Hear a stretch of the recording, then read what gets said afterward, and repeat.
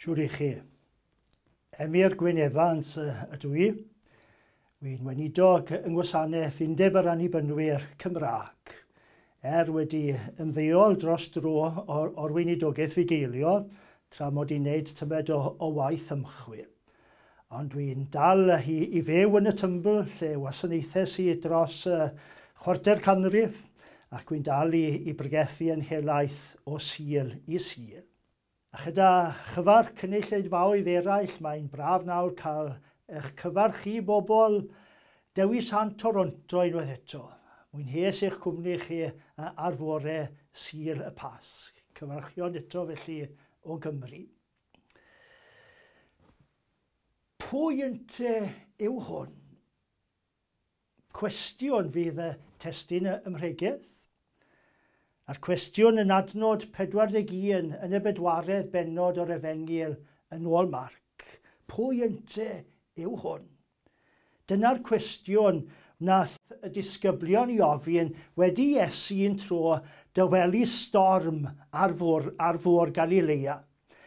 Ac oedd y cwestiwn wedi ofyn dro ar ôl tro gan gyfoedion Iesu a'r disgyblion.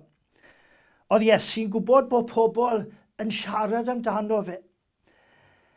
Ac un tro fe ofynodd i'w ddisgyblion, pwy y mae dynion yn dweud ydw i fi?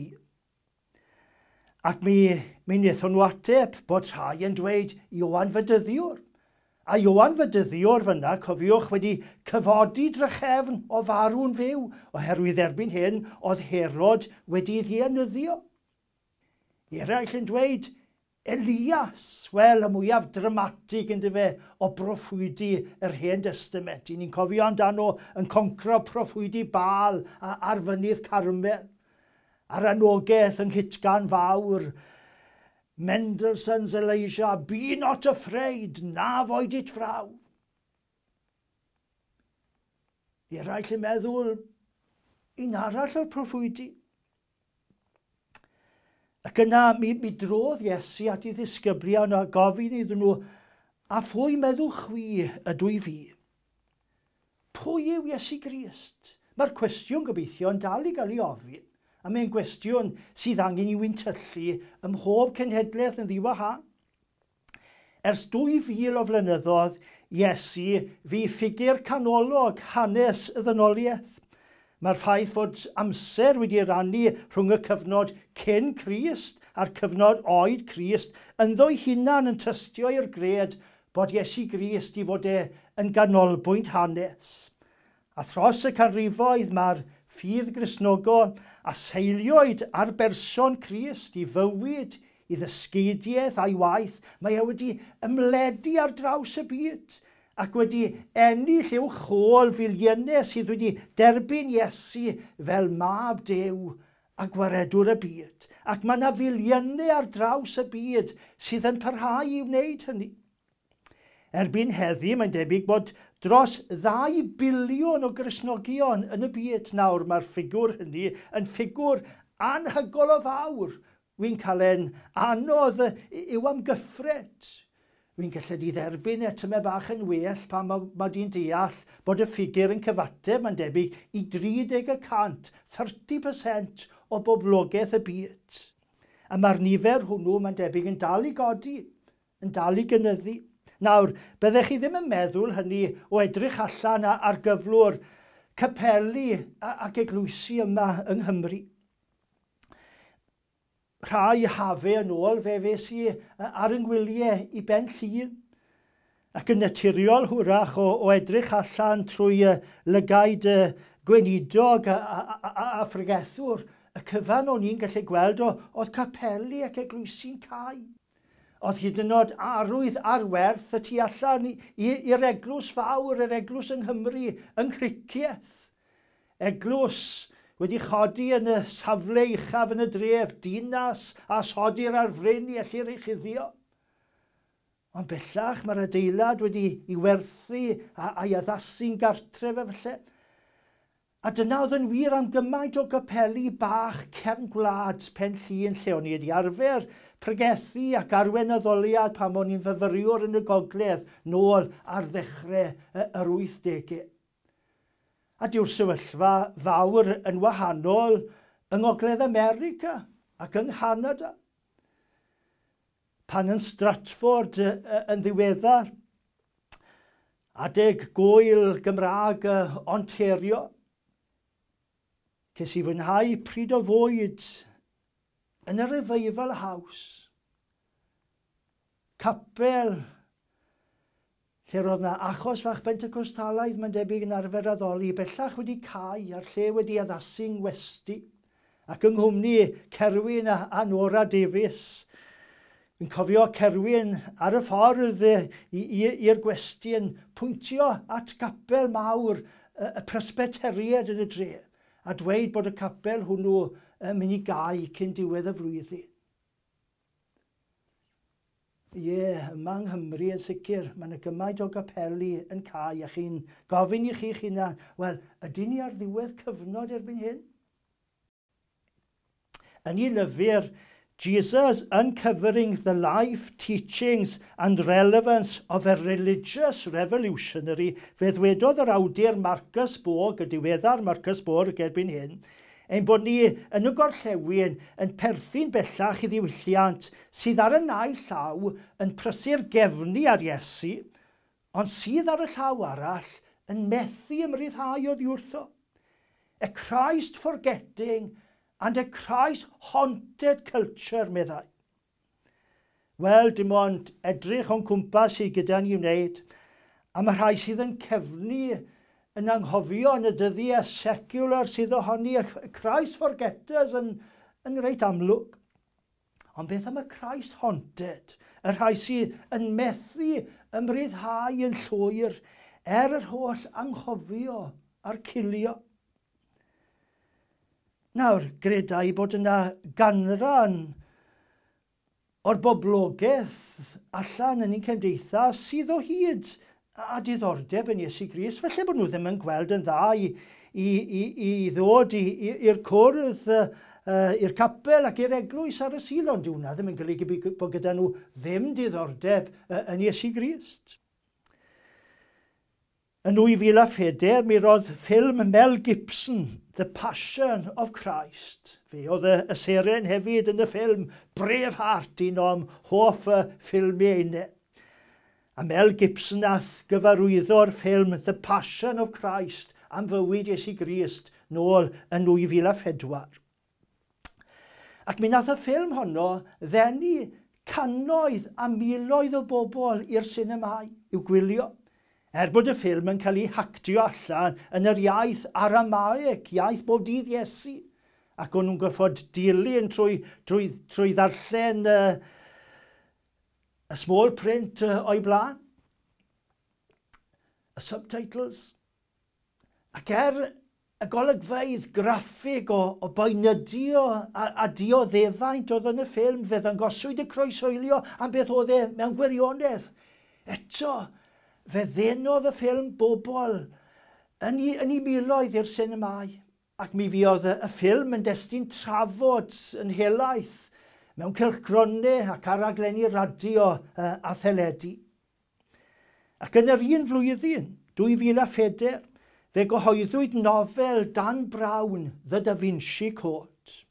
Nawr, mae'n le wrth gwrs i'r nofel, mae'n dda i'r dychymyg ac yn y blaen.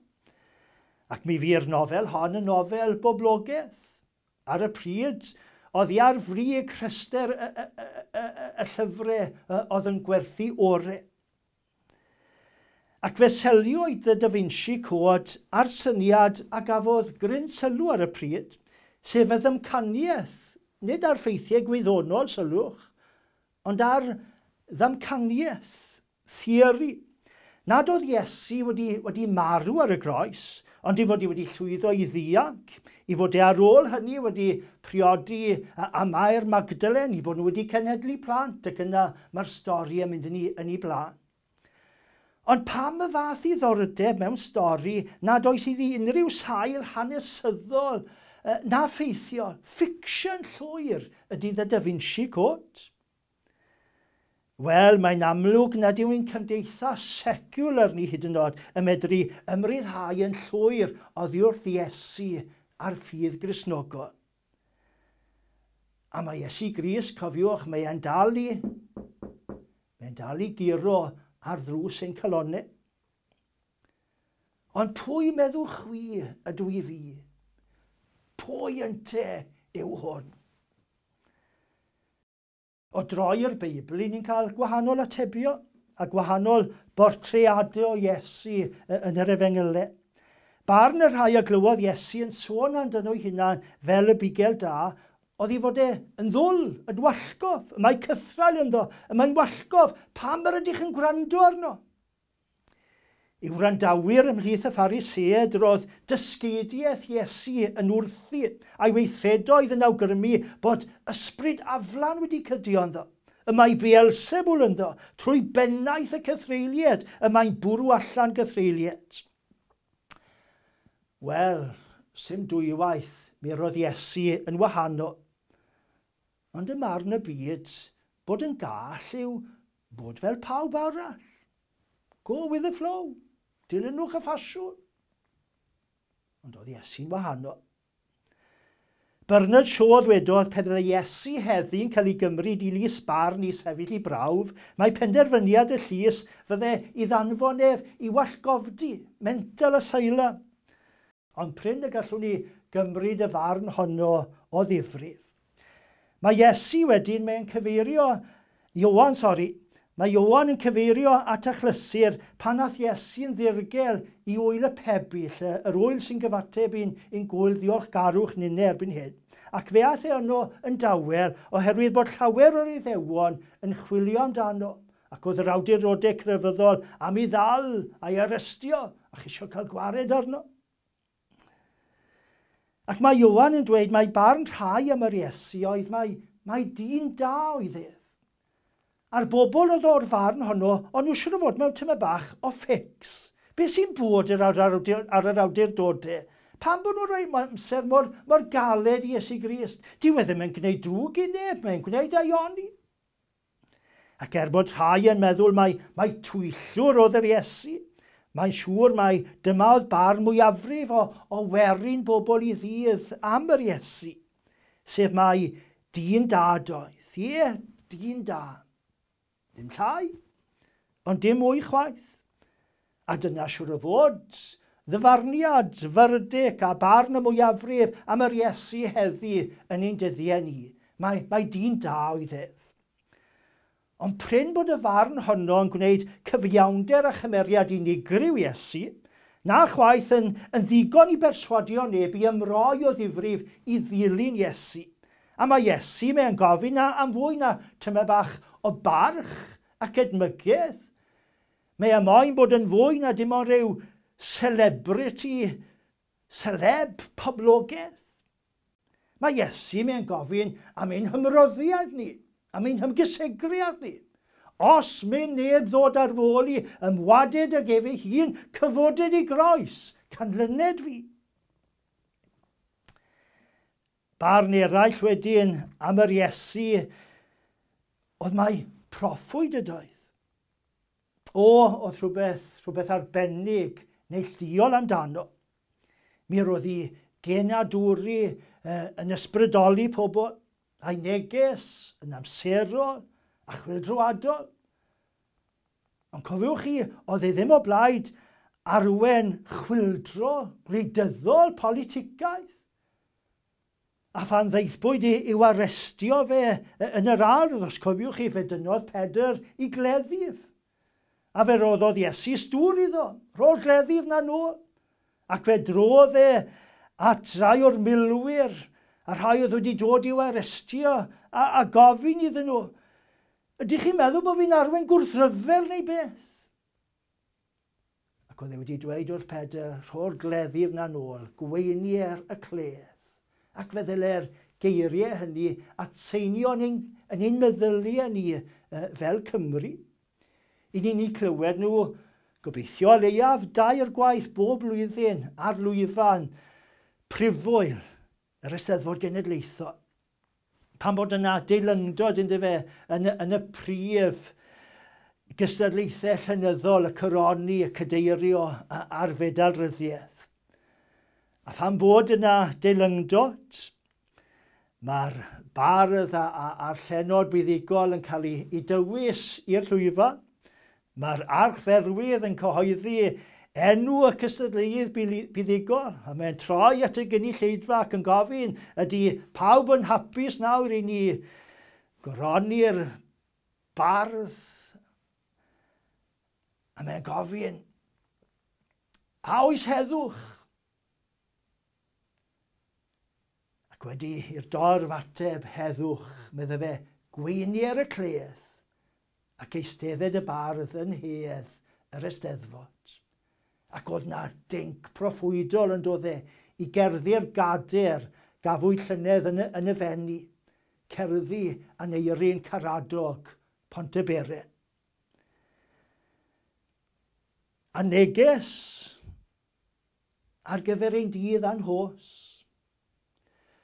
Oedd a neirin wedi dweud am ein cymdeithas ni fel y gymau, a'r tristwch sydd yn y byd mewn llawer o wledydd, lle mae cymdeithas wedi sarnu oherwydd rhyfela blu, ac I ni'n byw mewn dyddiau pan bod ysbryd militariaeth fel petai yn manipuleiddio ac yn cyflyru pobl ifanc I ddymuno a'r lluoedd arfog bod yn arwyr. Ac yn y cerddi oedd na ymgom yn mynd ymlaen rhwng tad a mab. Oedd y mab eisiau ymuno ar lluoedd arfog a'r tad yn anfodlon. Ac ceisio perswadio'r mab yn wahanol, doedd dim yn tycio. Ac yna geson ni yn y cerddi ddarluniau graffig o gyflwr triennus a phwysol ein byd.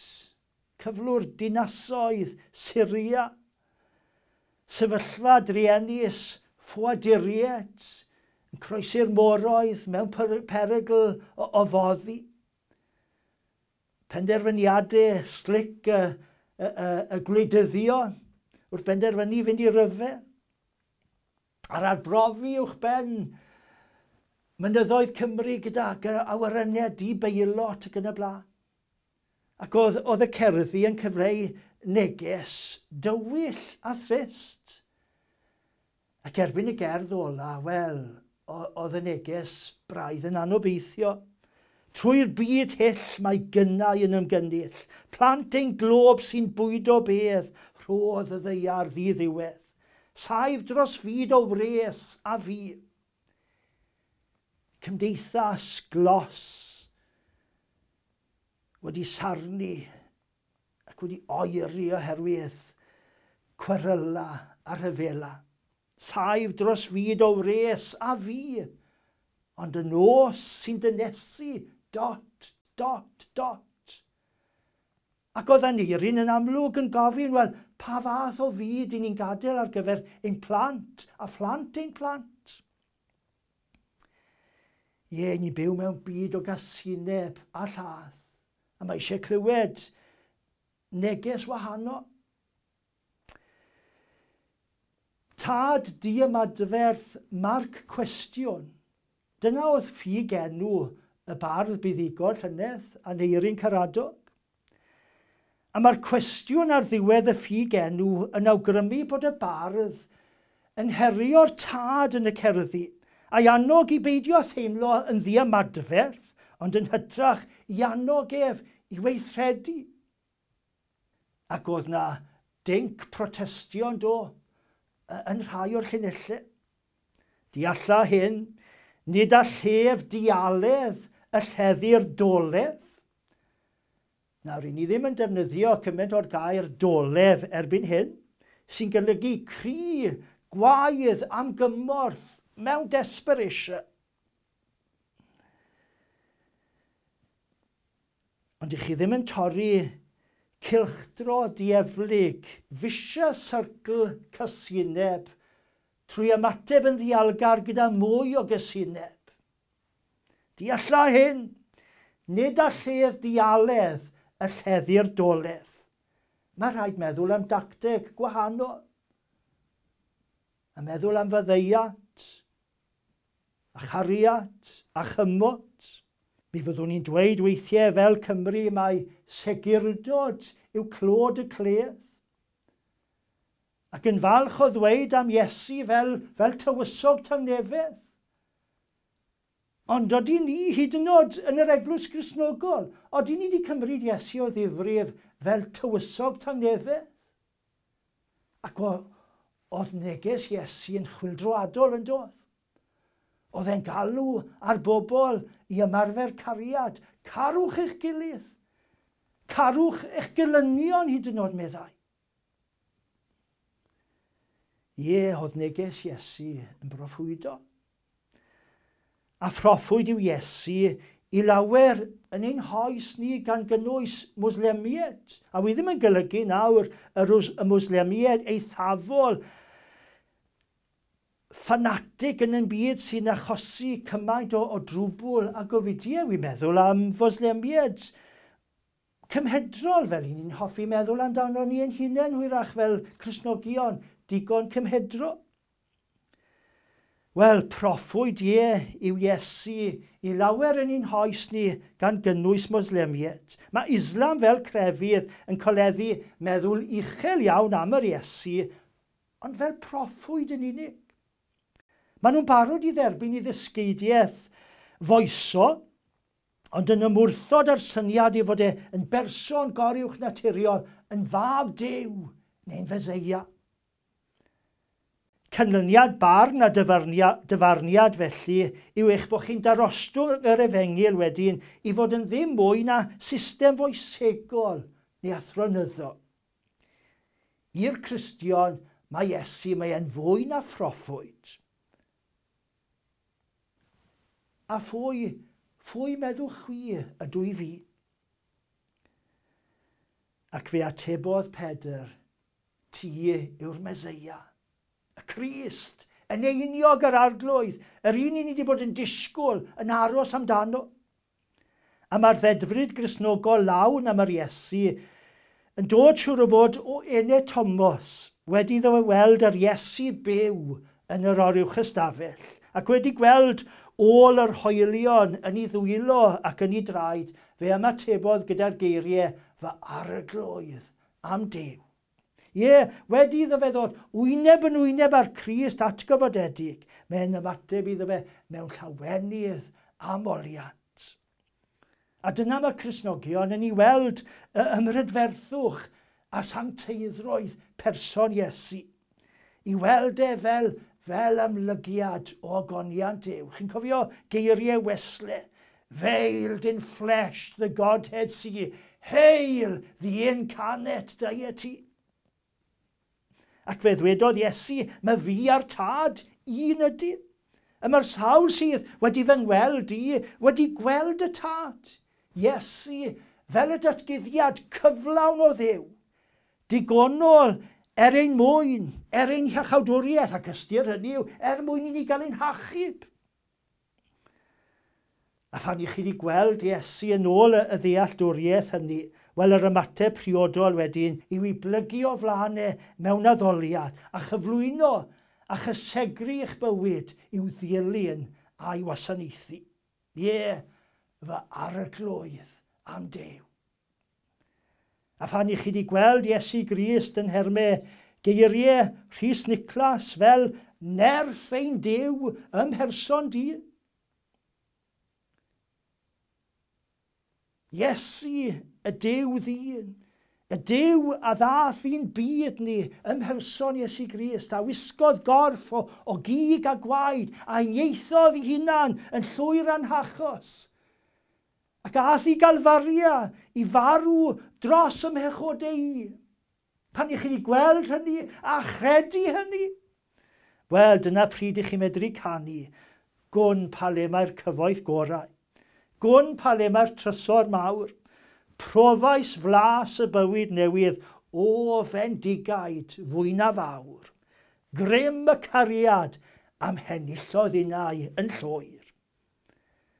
Ac wedi bron a bod 2000 o flynyddoedd, diolch bod dirgelwch i berson a'i waith yn aros.